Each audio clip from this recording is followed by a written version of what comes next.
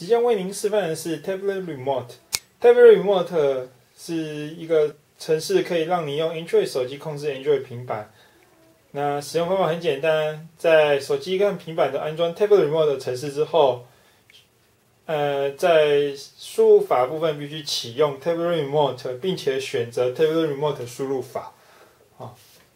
然后呢，再使用蓝牙将手机和平板做配对的部分然后配对成功之后呢，你就可以用 Android 手机控制 Android 平板。那如果你在配对的过程当中一直跟你讲说有错误的话，请到管理应用程式把 Tablet Remote 强制停止，然后再重新进入去做配对的部分这个步骤那我现在这边示范的是升级到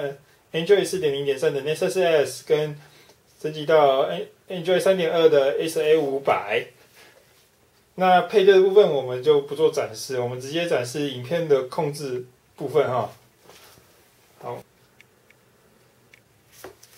好，现在目前是静音，我从手机上滑动，你可以发现平板上面出现音量的调整，但我手并没有碰到平板，我完全都是在手机上去做操作。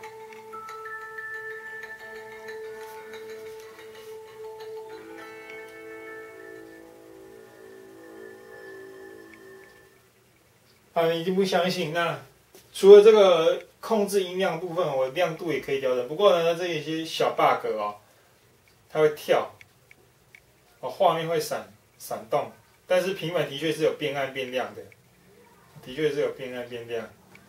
好，然后我们可以回首页，我完全没有碰到平板，那我可以搜寻。它就变搜寻了，那我可以再返回。OK， 好，那展示就到这边为，谢谢。